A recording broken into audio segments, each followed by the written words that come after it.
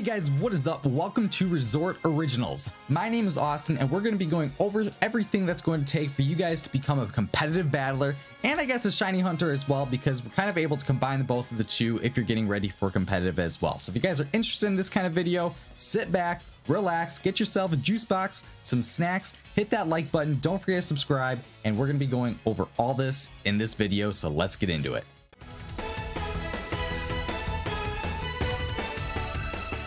So the first thing we're going to be going over is the location that you need to battle Leon. And the reason why you need to battle Leon, which is actually at the battle tower, so it's the second time you battle him. The second time you battle him, you need to go take him on in the battle tower to be able to check the IVs of your Pokemon, which is super important because your Pokemon needs to have max IVs. So you go to talk to this girl, which is basically the person that you talk to when it comes to doing or ranking up throughout the battle tower. So you can do single or you can do double. I decided to do double. Once I make the Pokeball tier of rank 5, you get a chance to battle Leon. After you beat him, that's when you're able to go, and I'll actually show you guys right here. So if I click my Pokemon and I'll go hit R to go to boxes, you guys will see that you guys can see the stats that are under my Pokemon. So right now I'm breeding a Rookidee, and right here, for example, this one has 4 best stats. That means it has 4 max IVs of 31. Now you guys are able to check this in case, let's say, oh, I don't see it. Mainly, you just have to hit the plus button and it will show you the different aspects that you're able to use when you are in the box. Unfortunately, can't do it when you're in your party. You actually have to go to the box to see it. I keep the judge right here. I keep it like this all the time because that's literally what I'm using for all of my breeding. And then one last thing when it comes to battling Leon. Now, if you don't feel like you have a competitive team, that's okay. You can actually talk to this guy right here and you can just get a team that's lended to you, and they're actually pretty good teams. You have a lot of different options to choose from. I think I did the skill team, and that has like the top tier Pokemon like Tyranitar, Gyarados, Duraludon. So like there's a lot of good Pokemon there, and you just basically rank up to be able to get the point to battle Leon. Once you battle Leon, that's when you can kind of start looking at the stats and get yourself ready for breeding. So let's get to the breeding part. So I'm going to meet you guys in the wild area. So in the wild area, I'm going to fly directly here, which is right by the nursery. And the nursery is going to be super important because this is where you're going to do all of the breeding. So when it comes to breeding, the first thing you have to figure out is what Pokemon do I want to breed? The Pokemon you want to breed, it doesn't matter what it is. You can pick whatever Pokemon it is, but you want to start out with a Pokemon that has decent stats. And the way to get a Pokemon that already starts out with decent stats is through Dynamax battles or Gigantamax battles. With those battles, you have the ability to get Pokemon with max IVs. Now, the Dynamax battles and the Gigantamax battles have different star ratings. 1 being the worst, 5-star being the best. The higher the stars, the higher chance you have to get multiple max IVs. And the next thing that's important is worrying about a Ditto. So Ditto, you're also able to get the max IVs. So I'm actually going to show you guys exactly where to do the max Ditto raid. So I'm going to go right over here. I could probably go on my bike, but at this point it doesn't really matter. This is where you are able to do the max Ditto raid. Now, you're also able to get Ditto another way, and that is with the yellow aura surrounding it. If you go to the Lake of Outrage, which I will show you on the map, I don't want to go all the way over there because it's going to take a little bit, but you basically get to go to this area right over here, and there is a chance for a Ditto to spawn. Now, you don't want a regular Ditto, you want a Ditto with the yellow aura. That means it has max stats that are within that Pokemon. For me, I've encountered every time I've ran into 2 Dittos over there, and they both have had at least 3 max stats. So I started to use them to do the breeding.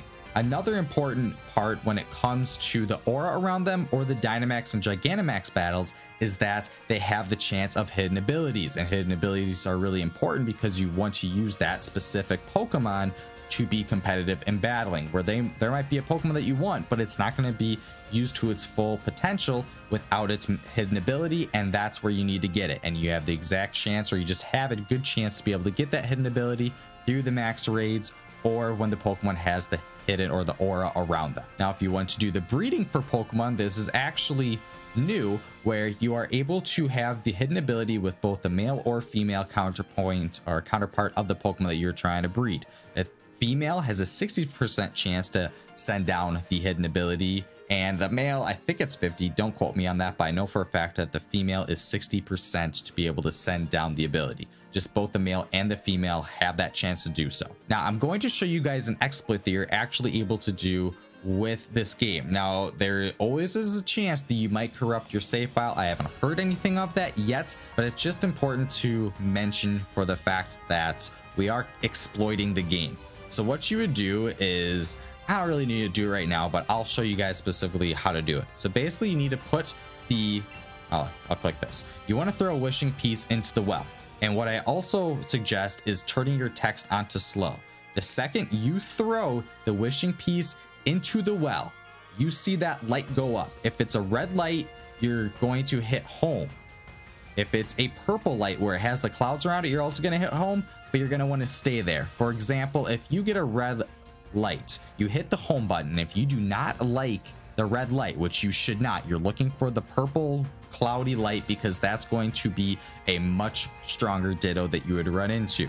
So what you need to do is, if you don't get the one you want, you hit the home button. You need to do it like right away. You need to be ready for it, and then you exit out of the game, and then you go back into it, and you have another chance. So basically you just keep resetting to be able to get the Ditto that you want. Now the ethics aside, you can decide how you feel about that, but if you're looking for a little bit of a shortcut where you don't want to take forever to be able to get the Ditto, that is going to be the way to do it. Now let's go into egg hatching. So if we go back over here, it actually really doesn't matter that I'm going back over here, but I mean, this is where you're able to do the egg hatching. So one thing that's important to note is you want to get the oval stone, which is something that you're able to go to in Winchester Town, or Sirchester Town, not Winchester, and you are able to go into the hotel, which you would battle the game director of Shigeki Morimoto, I believe. And with that, if you beat him, you get the oval stone, which allows you to be able to breed Pokemon a lot faster than what you normally would. So I definitely suggest doing that. So if we talk to her, I might have an egg. There we go. I will take that right now, actually. Thank you. I'm going to go do that. And if I want to hatch this egg a lot faster than what I normally would, you'd want the Pokemon with the steam engine ability. And that would be with this guy. Oops. That would be with this guy right here, Colossal. So Colossal has the ability of steam engine. It doesn't say specifically here, but this is another ability that allows you to be able to hatch eggs faster. This is the most accessible Pokemon I believe that you are able to use to be able to hatch the eggs. So he's always in my party with me to be able to really hatch these eggs as soon as humanly possible. Now the next thing I want to go over is the Destiny Knot. With the Destiny Knot, it allows you to transfer more than at least 3 max IVs to the new Pokemon, or to the offspring. And what I normally do is I put that onto the Ditto. And then with the other Pokemon that I'm trying to breed, I put the Everstone on it, because I want to make sure that I have the exact same nature that of the Pokemon that I'm breeding and sending it to the offspring. Now, obviously, if you don't have the nature you want, it can be random. Don't put the Everstone on it, because you're not going to get the nature that you want. So that is a no-no. Now, another thing that's important when it comes to breeding your Pokemon are egg moves.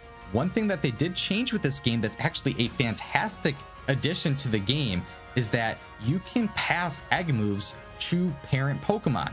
So what you can do, actually, they're technically not even parent Pokemon. So if you use 2 Pokemon of the same species and you put them into the nursery, and one of the Pokemon has an egg move that you're trying to transfer over to another Pokemon, what you need to do is to only have, or at least only have, 1 open spot for moves on that other Pokemon that you're trying to transfer the egg to. All you really have to do from there is just ride your bike around a little bit, come back, take the Pokemon out that you want to learn that egg move, and it should know that egg move by the time you pull it out, which is a really fantastic feature, so you don't have to go through breeding to be able to make that happen. So the next thing I want to do is go over natures. Now, natures help strengthen the Pokemon in specific areas in its stats. To specifically choose where you want that nature to go, you're going to need Pokemon to be able to help you out to control that. Now, I suggest getting the Pokemon Ralts or Munna. They both have the Synchronize ability, which allows that Pokemon that you would be battling, has to be a wild Pokemon that you're trying to catch, to have a 50% chance to have the same nature as the Pokemon you are using. So if I have a Modest Ralts and I'm going to battle a wild Pokemon, that Pokemon has a 50% chance to have the same nature as my Ralts. So if I'm looking for Modest Pokemon, that's the direction I want to go. Now, there is another direction that you can do to control the nature, which is brand new to Pokemon Sword and Shield, is through mints. Now, you're able to get those mints through battle points. So if you go back into the Winden Tower, or back in Winden, you're able to go to the battle tower and gain those battle points used to grab mints. Now, they're pretty expensive, so it is a little bit of a grind to make that happen. But if you have a Pokemon that is perfect, the only thing you need to do is change the nature, that's the direction I suggest you go. Now, if you're looking for specific natures to get, I would suggest using Modest, Adamant, Timid, Jolly, and I guess those would be the four. There's others that are valuable, but the ones that you see most would be those four natures. So if you can get 4 routes that have those 4 natures and the synchronized ability, you're going to be in good shape. And last thing about the routes, the highest chance that you have to be able to get that routes with the synchronized ability is if it has that yellow aura around it, as I mentioned before. So you have a chance to get that hidden ability with it. So the next thing I want to go over are EVs. EVs are something that you can max out a Pokemon with to be able to really get to its full potential. Now, there's multiple ways to be able to get those max EVs, and most of it actually is literally right here in the Pokemon Center.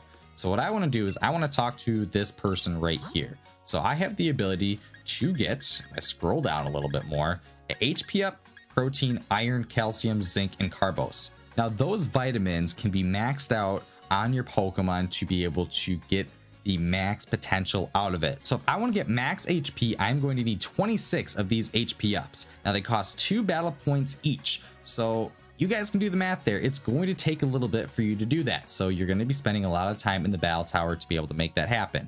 But don't fret, this is not the only direction that you can go to be able to max out your Pokemon's potential stats. So what we're going to do is we are going to go right over here, and we can talk to Rotom, and we are going to actually go to the Pokejobs. With the Pokejobs, you have potential to be able to get the Pokemon to gain stats this way as well. So I have the HP, attack, defense, special attack, special defense, and speed. So if I just read what it says here, we've started offering a seminar.